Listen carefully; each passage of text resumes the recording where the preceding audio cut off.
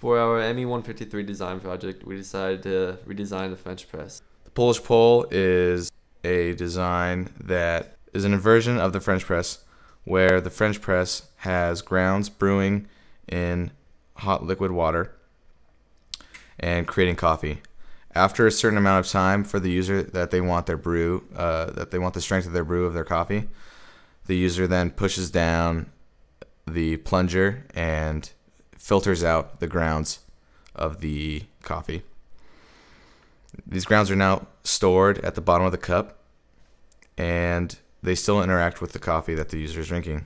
This causes more brewing time of the coffee, causing it to change its strength, and the grounds are also stored at the bottom, which can dry up and become very difficult to clean. So the main issue that had to be overcome when using a polling method was the user drinking coffee grounds. So we went through several different design ideas in order to overcome this. We discussed using a separator or a straw or some sort of filter on the mouth of the cup. And in the end, though, we decided the best method would be using an extended spout on the cap. Thus, the liquid could go past the basket and not ever touch the grounds. The solution to this that we came up with was to reverse this pushing motion and instead pull up a basket that collected all the grains and store them at the top of the cup out of the water. Storing the grains at the top of the cup does two things.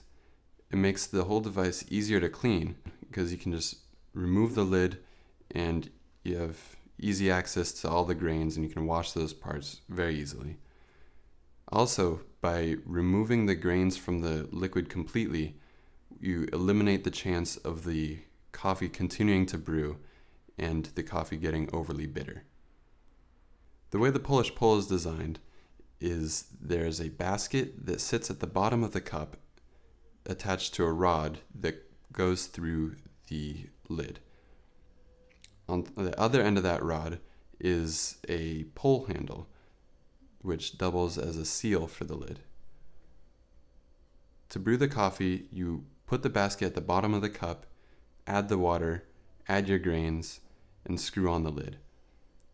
After the coffee's had sufficient time to brew, you pull the handle up and the basket filters out all the grains and stores them at the top of the lid. Now this basket has a mesh screen on it to filter out the grains, and it also has prongs in the middle of it that are going to attach onto the lid, holding it out of the water. These prongs also hold the basket onto the rod when the basket is not attached to the lid. So when the basket attaches to the lid, it is free to move from this rod, which can then be pushed down back to the bottom of the cup and is out of the way. The flap is designed so that it keeps the grains out of the drinking spout when the basket is at the bottom of the cup. Now, only once this basket has passed the flap will it open and allow liquid to pass through into the drinking spout.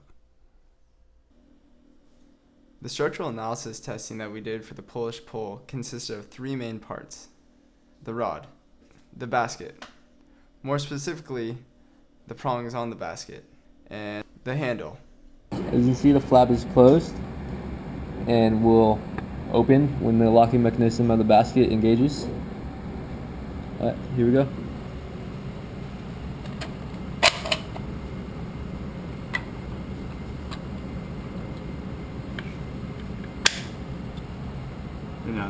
And then the flap is now open, and the consumer is now able to drink their coffee.